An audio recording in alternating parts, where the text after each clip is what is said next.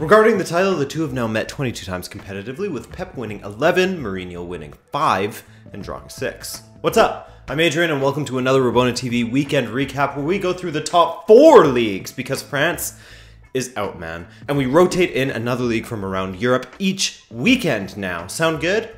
Let's do it. And hey, a thank you to OneFootball for making the weekend recap possible in the first place. Even if you're away all weekend, like I was, you can keep up to date on everything football thanks to their custom news feed, live match tickers, breaking news alerts, and much, much more. If you're interested, then check out the link in the description for a free download on either Android or iOS. We'll start in England this time, as Saturday was a bit of a sleeper as far as marquee matchups go. However, there was still some entertainment in Newcastle getting their second consecutive win thanks to a brace from Rondon. They're now out of the bottom 5. Southampton versus Watford provided 2 bits of controversy when a clear-as-day penalty for Watford wasn't given. Then Charlie Austin had a perfectly legal goal taken back to make it 2-0. Of course, after that happens, you know Watford went and scored one at the opposite end to make it 1-1. And that's how it ended, and Charlie Austin was on one for the post-match interview. Tottenham also played, and despite getting worked by Crystal Palace, at times, Palace looked the more dangerous team, to be honest. Spurs came out on top, and hey, that's all that matters at the end of the day, especially for a team like Spurs that's going through a bit of a weird moment. Their best start in their history of their club, or in Premier League history, and we're still looking at them like they're failing.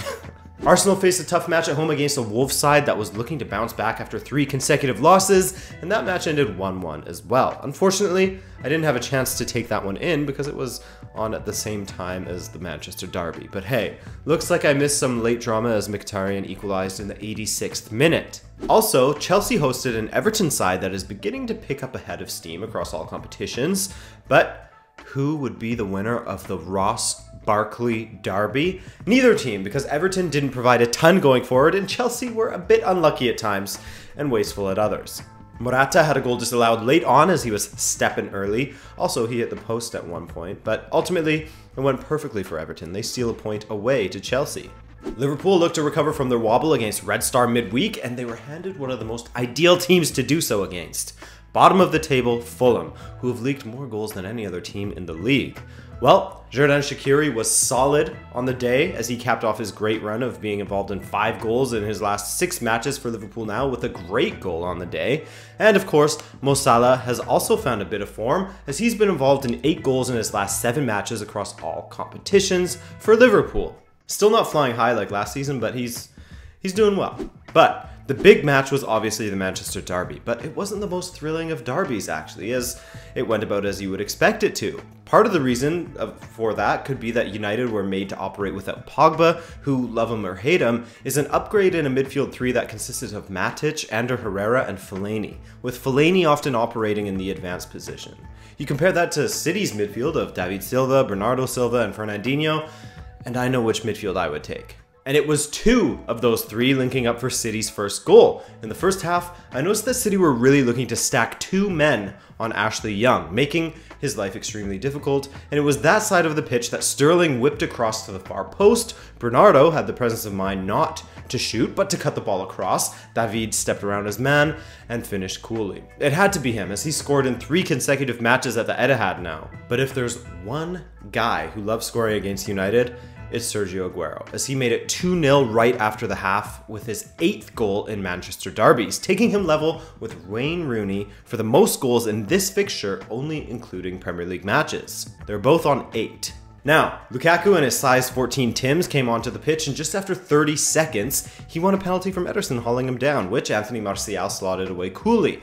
For a moment, it seemed as if United were handed a lifeline and they could go on to replicate their comeback from last season, but City weathered the storm, only a light storm, more like a sprinkle, and when Ilkay Gundogan came on, they strung 44 passes together before Gundogan himself finished past a stranded David De Gea. And I mean, ultimately, that goal sort of illustrated the difference between these two sides at the moment. City have a clear game plan and the players to pull it off. There's quality in every position, and Pep Guardiola's style is a perfect match for the players that he's been able to recruit. For United, what would you say their style of play is? Can you even put a finger on it? What's the philosophy here? Sit back and hope to snatch it at the end, as they've done against Newcastle, Bournemouth, and Juventus lately? I mean, you could maybe call them a counter-attacking team that likes to draw their opponent in and But when they do that, when they do attack, they still seem outnumbered somehow, and the quality just isn't there. So anyway, with City winning 3-1, that means that for the first time in Premier League history, there are 3 undefeated teams after 12 matches, according to Opta. City, of course, retained their 2-point lead over Liverpool, as Chelsea dropped to a further 4 points behind City, 2 behind Liverpool. I hope that we have a 3-horse race at the end of the season, man. It would be so refreshing to have more than just 2 teams competing for the title in May. Hell, even having more than 1 team. All right, let's talk Portuguese Primeira Liga instead of Liga this week, because guess what? PSG now have a 13-point lead over Lille after they stopped AS Monaco 4-0. Monaco is trash. PSG is grossly superior compared to every team in the league. Hell, combine every team in the league together and PSG would probably still be superior. 13 matches, 13 wins, 45 goals for, 7 against, 13-point lead. Good night, Ligue 1. So, after playing to a 3-3 draw with Nacional on Monday, 6-goal thriller, baby. Top 4 contenders Rio Ave went away to Aves and got their match started off on the wrong foot, with Najak getting himself sent off in the 14th minute, leading to the subsequent penalty getting slotted away by Rodrigo Soares. Diego Gallo added a second and first half stoppage time, which would be the death of Rio Ave at the end. Despite them getting a consolation goal in the 91st minute, they lose 2-1. That's a blow to their top 4 hopes, especially with, well, let me get to it. It gave Benfica the opportunity to leapfrog over them. Yes, that's what season Benfica is having right now. But Benfica did in the end have a relatively comfortable victory over Tondela. That victory only took them from 5th to, well, that depended on what Sporting did, and Sporting was hosting Chaves. Sporting scored in the first half via Bas Dost. Bruno Gallo got himself sent off in the 71st, but just 10 minutes later, Nilton Soares Niltinho equalized for Chaves, and what a fucking goal it was. It was all too good to be true though for the bottom of the league club, however, as just 5 minutes later a penalty was awarded to Sporting and Bas Dost slotted it. 2-1 final for Sporting. So that means that Benfica was in 4th. Sporting up into 3rd. And the big matchup for the rights to first place was Porto versus Braga, and the host Porto came into this one having won every single match since their loss to Benfica in Klassiker back at the beginning of October. 6 consecutive wins. Braga, however, were yet to lose a single match this season, so the table was set for a great match. A great match that Porto deservedly won 1-0, by the way, as their form under Sergio Conceição is starting to look scary this season. So that means that Porto overtake Braga, handing them their first defeat of the season in the process. It's tight in Portugal though, as there's only 4 points. Sorry for smacking the mic there. There's only 4 points separating 1st and 4th. That's what we like to see, competitive football. Okay, in Germany, the top 4 sides all got victories. Eintracht Frankfurt put Schalke's resurgence to a stop with an emphatic 3-0 victory over Tedesco's side. Luka Jovic improved his strike rate to 9 in 11 Bundesliga matches, while his team in general has scored 20 in their last 6. Mind you, 7 of them were scored in 1 match. But they occupy 4th and are unbeaten in 9 matches now, 8 of which have been wins. RB Leipzig, remember them? Remember how last week I said they have been quietly climbing the Bundesliga table? They continued to do so this weekend as they too had an emphatic 3-0 win, though they did it over Bayer Leverkusen, who compared to last season have been looking pretty drab. They've accumulated just 5 points from their last 6 matches and now sit in 13th, which is not great. RB Leipzig, however, is in 3rd. Great. Borussia Mönchengladbach had to travel away to Werder Bremen, a Bremen side that started the season fairly well, but lately they've been in the business of collecting L's. And against Mönchengladbach, they made it 3 losses in their last 4 matches, leaking 3 as Gladbach player Alassane Plea scored a hat-trick, taking his tally up to 8 goals on the season. Now, here we go. Der Klassiker, Borussia Dortmund hosting Bayern Munich, and this one did not disappoint. So Robert Lewandowski has come under fire for often underperforming against tough opposition, but one thing is for certain, when he comes up against his former team, he always performs. And he got Bayern ahead first in this one in the 26th minute as he bulleted a header past Berkey from a Serge Gnabry cross. After the half, Marco Reus and the rest of Dortmund really began controlling the match and creating the more dangerous of the opportunities. And that came to a head just 3 minutes into the second when Manuel Neuer, having a tough start to the season, gave away a penalty that Royce duly converted. Despite this, just 3 minutes later, and Bayern were at it again with a beautifully worked goal that saw, yes, you know it, Robert Lewandowski score once again against Dortmund, which was his 7th goal in the Bundesliga and his 4th in 2 matches. But this match was crazy, man, and Dortmund continued to have the more dangerous chances and continued to blow them, with Royce in particular blowing some easier ones, but making up for it in the 67th for his 8th goal in the Bundesliga this season. Funnily enough, it was the hardest of the 3 chances that he had blown moments before. And I think at this point in the season, Marco Reus has played more minutes, appeared in more matches, and scored more goals than last season already. Oh, and you want more drama? How about Axel Witsel driving forward and playing an inch-perfect ball through to Paco Alcacer, who timed his run perfectly before a quick pump fake to bring Neuer to his knees before dinking it over the German keeper. Beauty! 3-2 Dortmund. I hope you watched that match, man. Now, late on, Lewandowski finished with a beautiful heel flick, but it was called off correctly at that, meaning that Dortmund bounced back from their midweek loss against Atletico with a statement win against Bayern, who continue to flounder.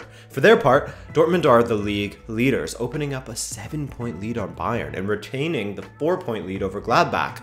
Bayern have now secured just 8 points from their last 7 league matches. Tick-tock, Kovac. I already called Lopetegui getting the sack, and you may just be my next prediction victim, my man. Speaking of Lopetegui, well, España, and all things pointed to an epic match between Barcelona and Real Betis, and hey, no scoffing, man. Real Betis is a decent team that prior to this match had been on a 4-match winless skid. But they started the season quite brightly, okay? And they started their matchup against Lionel Messi and Barcelona brightly as well, going 2-0 up in the first half. Barca wouldn't respond until the 68th when Messi converted from the spot, but Gio Lo Celso restored the 2-goal lead just 3 minutes later. A lifeline for Barca as they made it 3-2 through Arturo Vidal, but former Madrid legend Sergio Canales provided the death blow with a 4th for Betis. Try as he might, Messi couldn't overcome Betis without more help on the day, and it ended 4-3. Close one. A thriller, 7-goal thriller. They lost at the Camp Nou, the first time they've lost when Messi scored 2 or more goals. Real Madrid looked decent again as they went away to a struggling Celta Vigo and handed them a 4-2 loss. Another Madrid match, another Panenka-esque penalty from Sergio Ramos, and another solid performance from Karim Benzema, who scored for the 2nd match running, been involved in 4 goals in his last 2 matches. This was also the 4th win in a row for Solari, becoming the first manager to do so for Madrid since Pellegrini won his first 7 when he was in charge. And maybe this just illustrates the point even further that Real Madrid doesn't really need a major tactician as a manager, but perhaps the ideal candidate is a former player that understands them and can aptly motivate them, and they can take care of the rest. I mean, who knows? Solari could be riding his luck for now and could crash and burn at any moment, but I think for now, Perez is happy and willing to see where this goes. Maybe he'll go down the road of Zinedine Zidane. Who knows? It's tight in Spain also, my friends, with Alaves, Atletico, and Sevilla all getting wins, and with Barca dropping 3 points, the gap has closed. Barca on 24 points, Sevilla and Atletico on 23, Madrid back in 6th on 20, and Espanyol ahead of them in 5th with 21. Madrid and Barcelona were really far away from each other at one point. Now there's only 4 points. In Italia, it was an especially bad weekend for the Milan teams as Inter got smashed 4-1 by Atalanta. They won't be happy about that result, but Icardi has now scored in 5 consecutive Serie A matches for the first time in his career. But yeah, Inter's terrible first half, in which they faced 16 shots but only conceded once, was matched by an even worse second half in which they conceded 3 goals to Atalanta. Napoli did their part to try to keep pressure on Juve as they went away to Genoa and won 2-1. The biggest surprise here, no goal for Insigne, and the game winner was an own goal. Also, on a personal note, I've noticed that Piatek has legit stopped scoring ever since I profiled him. The curse of Rabona TV. Never again shall you score. Anyway, yeah, so Roma got a handy 4-1 victory over Sampdoria, who are now winless in 4 matches and just not cutting it these days. But the biggest matchup was for sure Juventus going away to AC Milan in the let's see how Higuain channels his frustration towards Juve derby. That's the official name of it, by the way. No lie. Well, I don't mean to take pleasure from the pain of others, and I shan't, but Higuain, it wasn't great, man. After Mario Mandzukic put Juve ahead from a tasty cross from Alexandro. Higuain then failed to convert a penalty, and finally after Ronaldo doubled the lead for Juve, Higuain got himself sent off just 2 minutes later for squaring up with Ronaldo, then off the referee. You can't off the referee, man, just don't do it. By the way, Ronaldo revealed what he allegedly said to Higuain, in which he apparently told him not to exaggerate. But to Ronaldo's credit, he also said that he hopes Higuain doesn't get a severe punishment because he says that he didn't really do anything and he doesn't deserve to be punished that badly. So, Juve has now gathered 34 points from a possible 36. For those who are a little slow with the math like I am, that's 11 wins and 1 draw, my friends. A record for them in the Serie A. And finally, let's talk El Superclásico. Did you watch it? I hope you did. Broaden your horizons, because I certainly did, and it was marvelous. It had the era of a derby, the chippiness, the pace, the match. It had everything, but it also had an X factor, the South American flair, both on the pitch and in the stands, as the eruption of sound when Rabona put Boca ahead was insane. Just 1 minute later, River went ahead down the other way and equalized through Lucas Prato, but Boca grabbed the lead before the half, 2-1. River did equalize, however, in the second half, and my oh my did Armani ever earn his month's salary with that massive save on Benedetto after Tevez had played him through perfectly. It ended 2-2 after the first leg, setting up an incredible finale to the Copa Libertadores as El Monumental. As I said on Twitter, isn't it nice when things actually live up to expectations? Because this match certainly did. Okay, everyone. That's it for this video. But speaking of expectations, here's hoping that you stick around during the international break next week for the closing of the UEFA Nations League, as well as some more FIFA content and perhaps a special on the illegalities of Man City and PSG's dealings regarding financial fair play. Sound good?